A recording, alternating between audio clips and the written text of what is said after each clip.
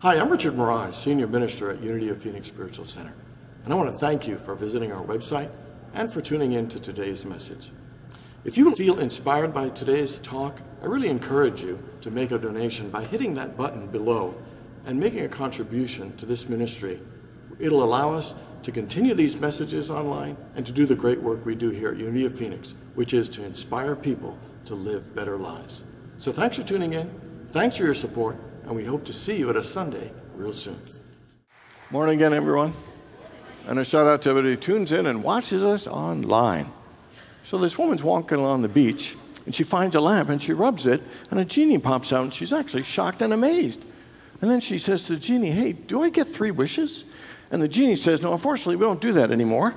That you only get 1. So you really need to think of something good and something you really want." Lady thinks and says, "You know, something I've always wanted and wished for is I want peace in the Middle East. And see this map? I want you to see this map. Every country on this map, I want you to make them stop fighting and develop love and compassion and kindness and mutual support for each other, and that they will live in harmony for all time." And the genie says, "Gadzooks, lady. These countries have been at war for thousands of years. Their division is so deeply rooted, and I haven't made a wish in 1,000 years, granted one, and I don't think I got the power to do that. So I think you're going to need to think of another wish." Lady thinks for a second and said, "Well, the only other thing I can think of is that I've never been able to meet the right man. You know, one that is kind and thoughtful and caring, one who listens and helps cook and clean, one who's passionate and loves my family and loves all my friends, who doesn't watch sports all the time and is completely devoted and fully faithful. That's really what I wish for, that kind of man." And the genie looks at her for a second and says, "Can I see that map again, please?" So, all right.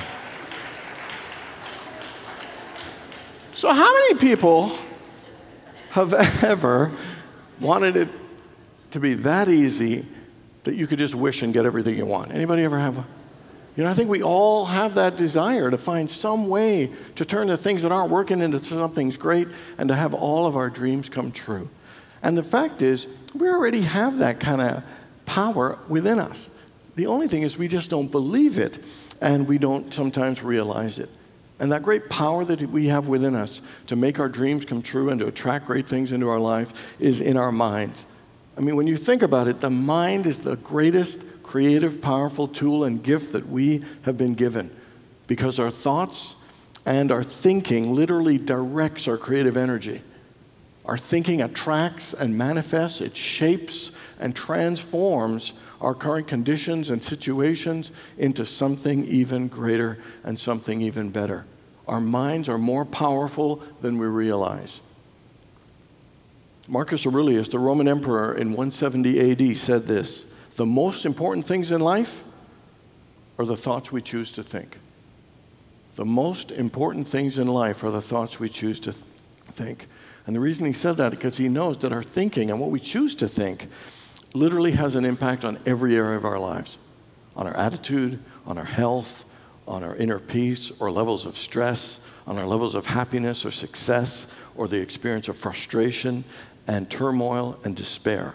That literally the quality of our thoughts impacts the quality of our lives. So a question we all need to ask ourselves sometimes is, what thoughts am I choosing to think? What thoughts am I choosing to think about myself or the people in my life or my conditions and situations? Are they positive, optimistic, and uplifting, or are they negative, sometimes dwelling on our mistakes, dwelling on things that aren't working? Or are they affirming, and are they appreciative, and are they thoughts of always seeing possibilities and even greater things? In his book, As a Man Thinketh, James Allen in 1903 said, "Our life is what our thoughts make of it. A man will find that as he alters his thoughts towards things and other people will alter themselves towards him." So today we're going to talk about the power of the mind and how we develop greater mental fitness. So in week 2 of our annual Game On 30-Day Fitness Challenge, and this ministry is really to help inspire people to live better lives, to teach powerful spiritual lessons and principles that will expand our lives to live more fully, more lovingly, and more freely. And what we need to build a better life is really to have a strong foundation. And the 4 pillars of a strong foundation to build a better life is physical fitness, mental fitness, emotional fitness, and spiritual fitness.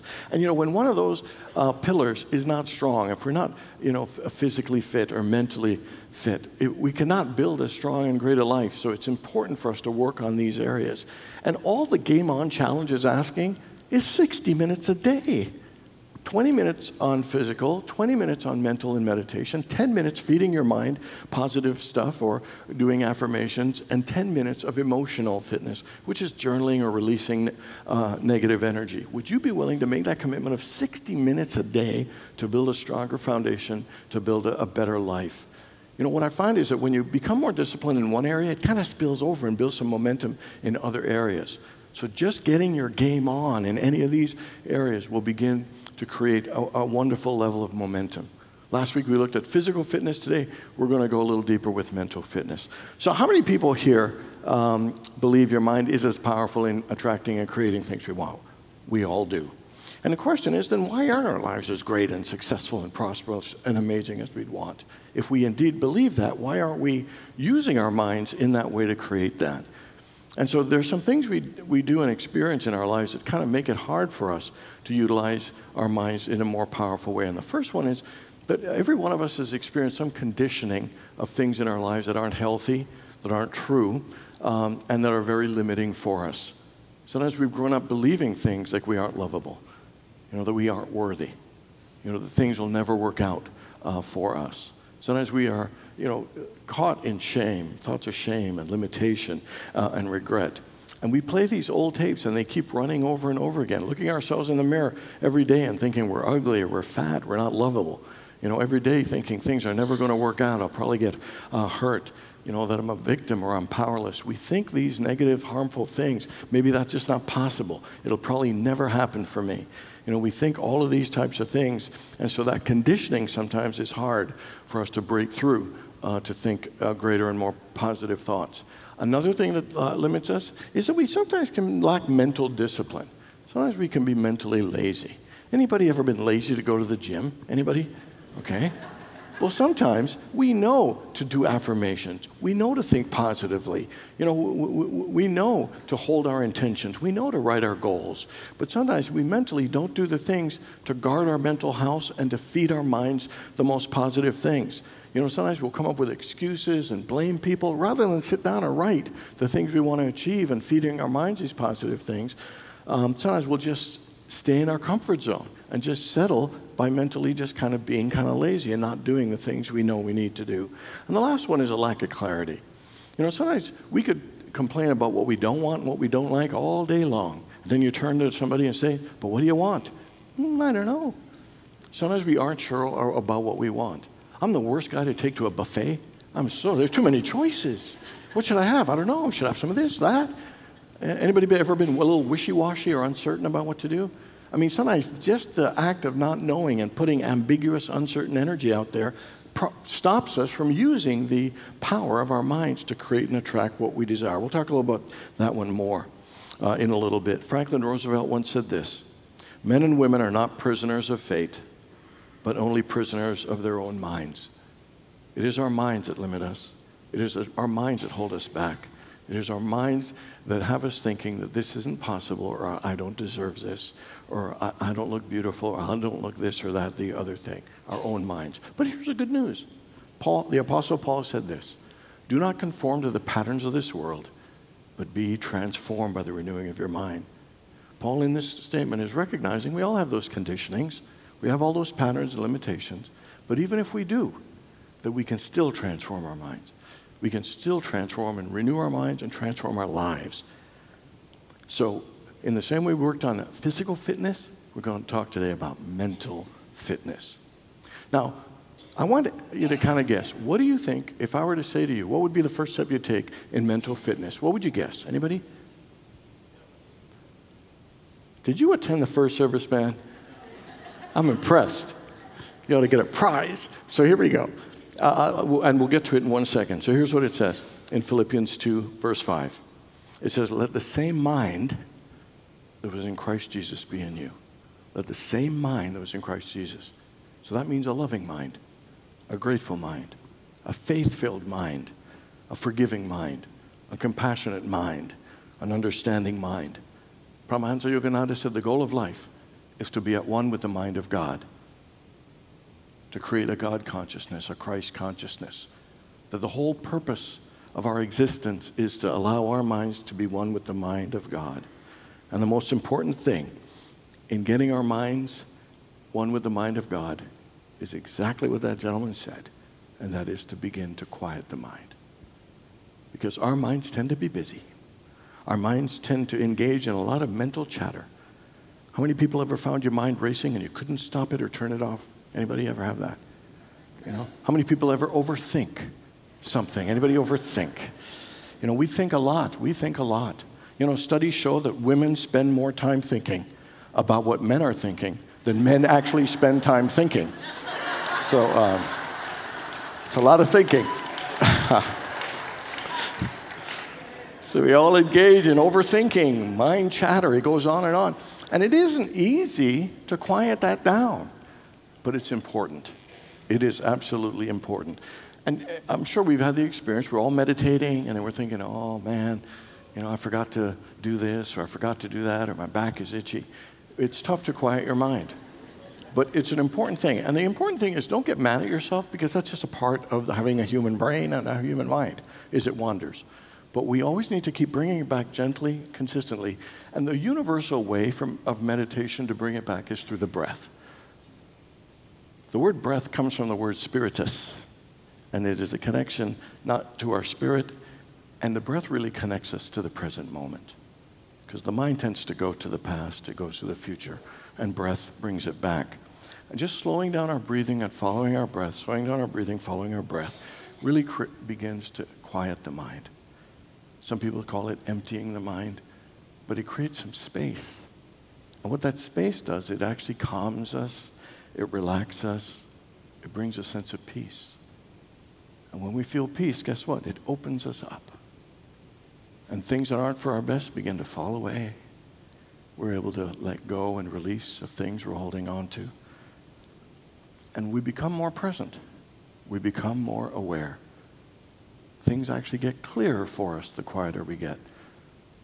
When we quiet the mind, it actually helps us tune in to a deeper and higher level. When we quiet the mind, it actually helps us hear and listen to the still small voice. When we quiet the mind, we can connect and notice our intuition, our inner guidance. When we quiet the mind, it opens us and aligns us, and we feel at one with God. See, the most effective way to use your mind is first to quiet it.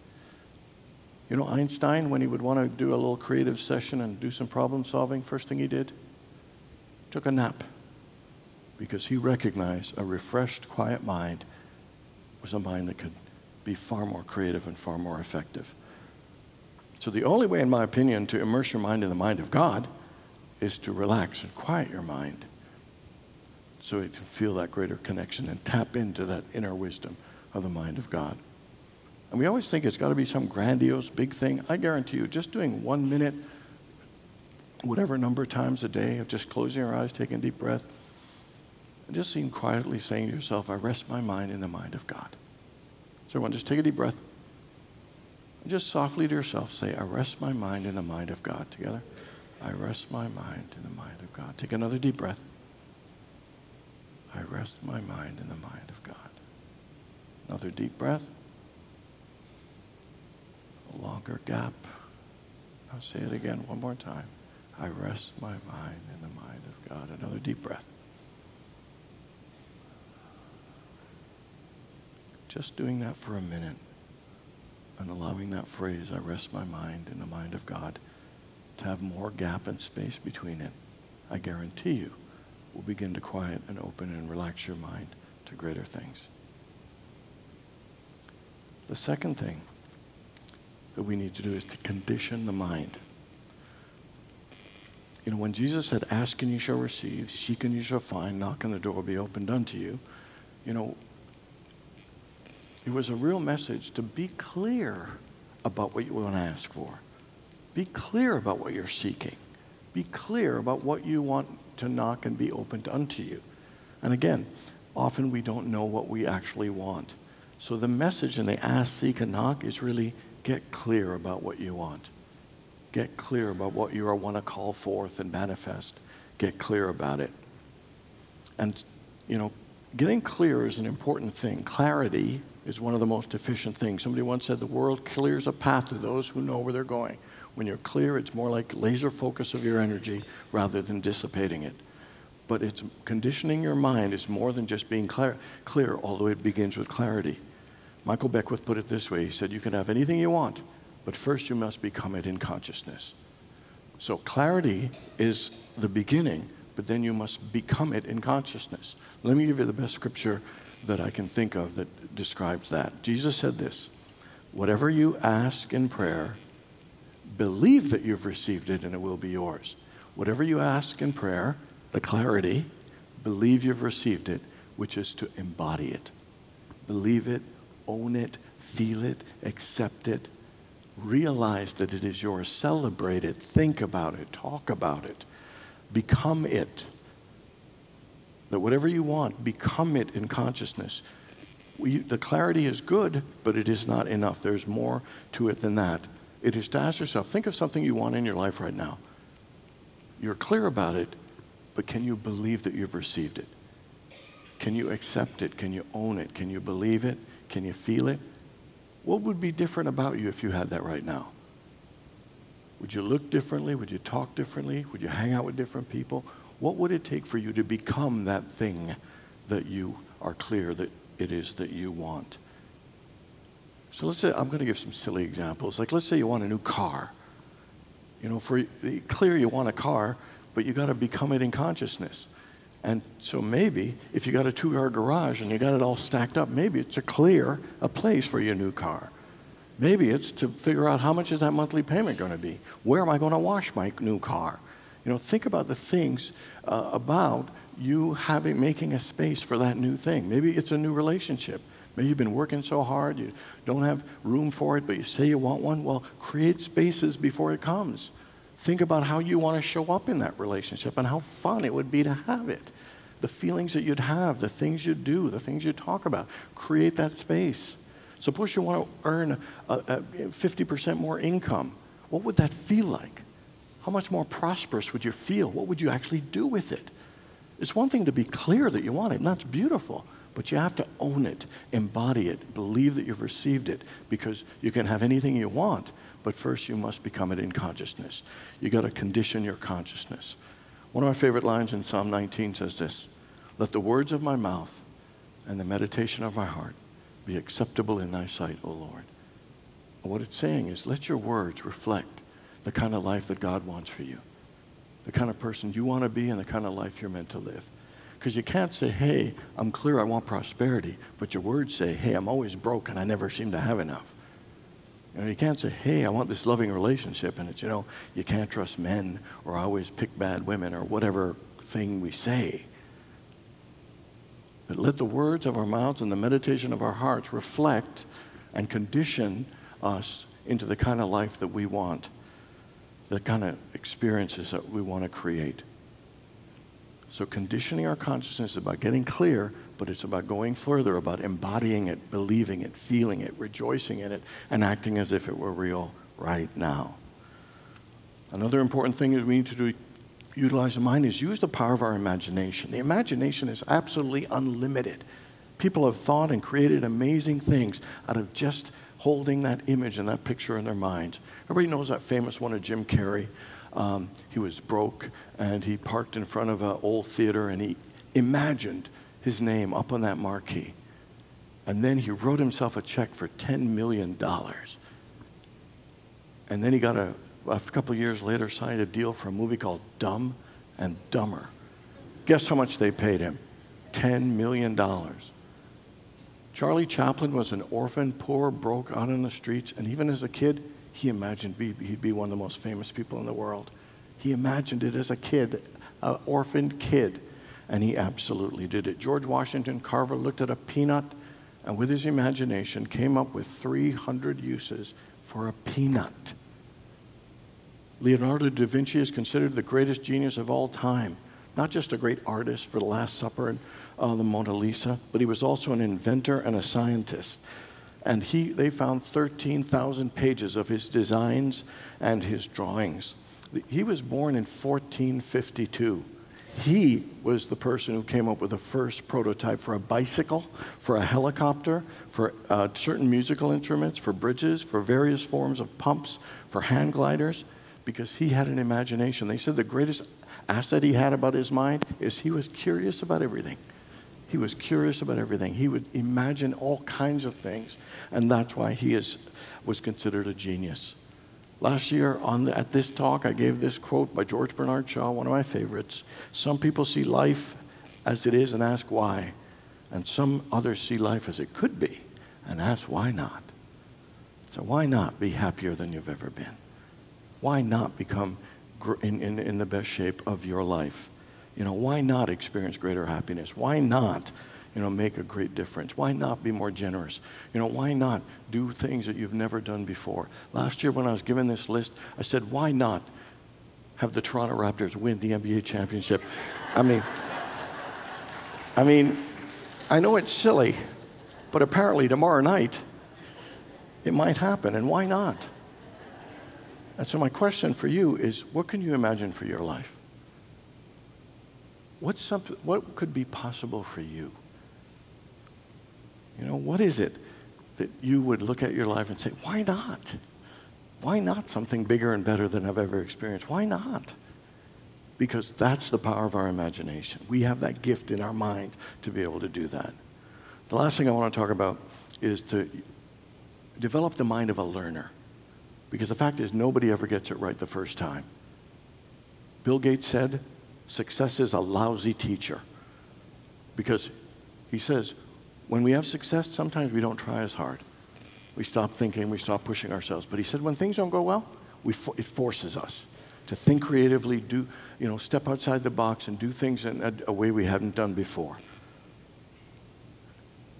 There was an engineer, and his name was Soricho, and he applied for a job at Toyota, and he got turned down.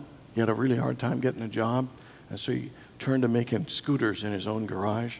And during that time, he started imagining possibilities for his life, possibilities for his career. And Soricho Honda, while he was unemployed, imagined his own car company, and I think he did pretty well. Sean Corey Carter couldn't get anybody to sign a record deal for him. He had to sell his CDs out of his own trunk. And last week, he became the first billionaire rapper. Of course, we know him as Jay-Z. And I promise this is my last Toronto Raptors example. But Pascal Siakam didn't start playing basketball till he was 17 years old. He was from Cameroon. And he kept saying to himself, I'm going to keep getting better, and I'm going to keep improving. This year, he will win the NBA's most improved player. But here's the reason I say it. In his first NBA game, a playoff game, he scored 32 points, which put him up with Michael Jordan and Magic Johnson. And I guarantee you, if you were to say some 17-year-old kid who'd never played basketball before, but was enthusiastic and thought he could get better, would be scoring 32 points in his first NBA game, I don't think anybody believed that. But you know what? He did. And he knew he wasn't that good, and he knew he had to keep learning and keep getting better. And my question is, what in your life are you willing to improve, and what do you want to get better? And are you willing to be committed to being a learner, to keep improving, to keep having progress? One of the things that ticked Michael Jordan off the most is when people said, oh, you're just a natural. He hated that because he felt it diminished the hard work that he put in to become the great player that he is. And the fact is, all of us, it takes work. It says this in the book of Luke, chapter 2, verse 52. Jesus grew in wisdom and stature and in favor with God. Many times it says Jesus was in a temple studying. Jesus went apart and prayed. Jesus didn't come in like that. He came in with the potential, and he expanded it to its fullest because he did the work. He had the mind of a learner.